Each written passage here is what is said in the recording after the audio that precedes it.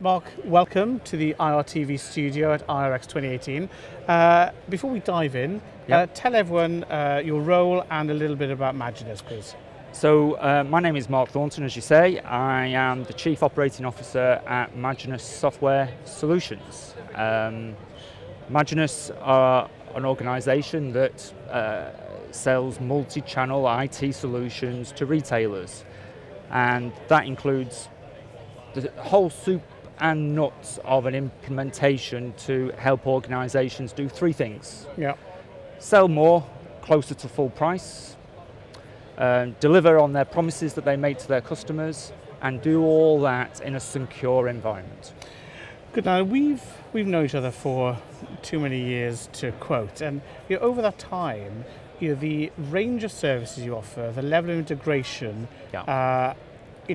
has a place in the market. But I think what's been interesting to me is seeing how the nature of the relationship you're having with retailers is changing. Yes. Now, we've been talking quite a lot about the change in relationship between, say, supplier, vendor, service owner, outsource provider. And it seems to me as if we're moving to a world of a more blended, modular set of relationships. So, how would you characterize this new way of operating with retailers? Well, I think firstly it's worth saying that maybe Maginus are noticing it more than your average vendor because of the approach that we have to supplying all the solutions for a multi-channel retailer.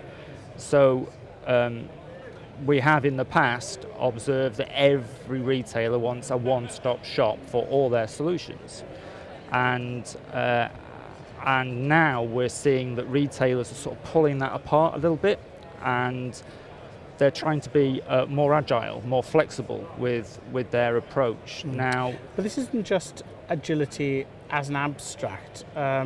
We've been working on a white paper for the last couple of months, looking behind the scenes at how senior commercial leaders approach outsourcing. And what we found is that the service themselves is no longer, here's something for you, but it's become much more modular, and bits are coming in and out and being given to different partners. And it is interesting because we've observed in our customers that parts of their business that you were thought were core competencies that they had, customer interactions and maybe a call center, delivery being an obvious one, they're actually looking to outsource, and the question is why they're doing that. And my belief is the more forward-thinking retailers are looking at it from this is something we have to do to keep up with customer demand and changing customer needs.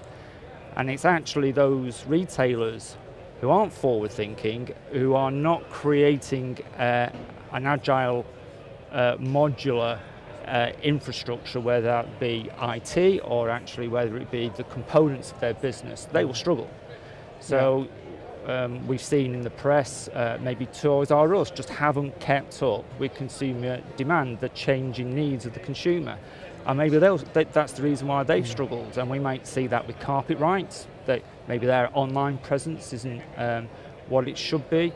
And maybe there are other examples that we could go through. But it's interesting that we're talking about IT models where we've had microservices, a modularity, APIs, headless commerce.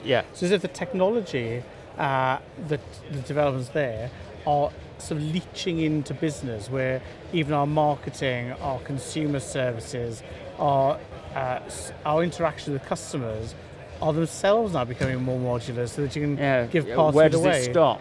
Where does it stop? But I think the thoughtful retailer is going, right, what am I going to get most bang for my buck in terms of a return on investment? So what are third parties better at than what is inside my four walls of my business? And you could break that apart to the point where a retailer just becomes a brand with some buyers and a merchandising and promotion arm. Which a lot of the global brands were when they were wholesale, with their marketing and limited service angle. And maybe you can learn from that history. But I also think that retailers are actually just subcontracting things that are actually difficult. Yeah. And what is difficult nowadays, delivery of course is difficult. Yeah. Actually having your inventory distributed in many different places across the UK so that you can do next day delivery. These are all difficult things. Absolutely. And also things where an individual retailer doesn't have the capacity or the capability to build that network, but yet still wants it to be distinctive to them. And it's expensive to do. Yeah. So that's why you see the 3PL model. But what was interesting, I mean, we've covered interviews and case studies with retailers across the whole spectrum. And the one thing that struck me, just reading our notes, was that everybody, whether in IT, logistics, a smaller charity up to, one of the nation's favorite department stores, they all said, look, this is driven by the customer. We have to marshal and deploy all of our abilities and our partners to service the customer and be distinctive. Yes. And to me, that was a real change rather than saying, we're good at X, we're good at Y. It's as if even the best people are saying, it doesn't matter how good we are, unless we're servicing the customer. And that's why you need to go to the best to do it. Yeah. But it comes with the downside, and this is where some of the retailers will worry. They will worry that they're losing control. They will worry that they're losing their brand if they're watering it down throughout an enterprise, a collaboration of outsourcing. However, I think what's key to making it successful is keeping control of the data. Yeah. So always collecting information about each and every customer touch point, maintaining those KPIs, and all those things are to do with having an IT solution. And that's where Maginus comes in. An IT solution that supports the business. So, look, I think you've touched on a number of things there. We've spoken, about the customer importance.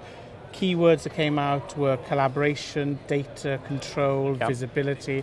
So, let's not give everything away yet. So, I'm pleased to say that the white paper we've done together is upon the point of publication. So we'll put the link below, so sign up, get the details about how we're taking a new view of this modular, flexible, agile approach to outsourcing or right sourcing, as Mark called it, as well as maybe some predictions of how this trend is going to develop in the near future. Mark, thanks for calling by. Pleasure talking to you again. Always.